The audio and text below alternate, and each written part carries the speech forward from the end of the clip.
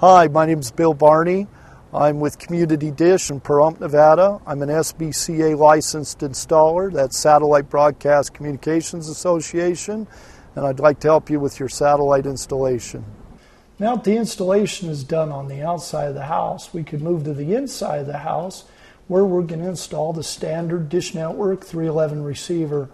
It's also on the older versions known as a 301. Real simple. Got two wires, one going to the television and the other coming from the wall, which runs outside to the satellite dish. Let's hook up the satellite dish first. If you look at the back of the receiver, you'll notice that there's a black, white, and blue F connector out. They're threaded. The satellite receiver port is the blue port. We've got it color coded in this case. The blue fitting is going to go on to the blue port. And that connects the satellite dish to the receiver.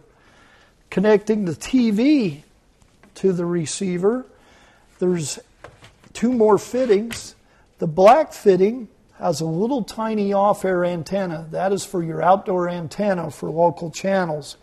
The white fitting has a little tiny TV next to it. That's for the television input wire.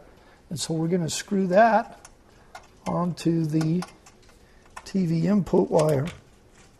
If you notice, there's a little switch between those two ports, between the TV port and the antenna input jack. It's called a 3-4 switch. It puts the video output on that TV jack, either on channel 3 or 4. I'm going to make sure it's set on 3, since that's where I do most of my installs, and it is. The next thing, plug the receiver in.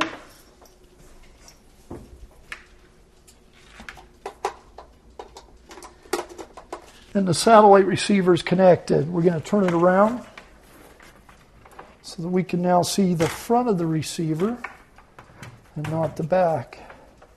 I'm going to try and tuck these wires in a little bit. Then we're going to move the TV back into position.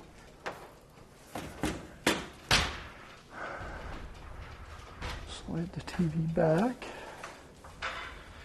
in place. We're done.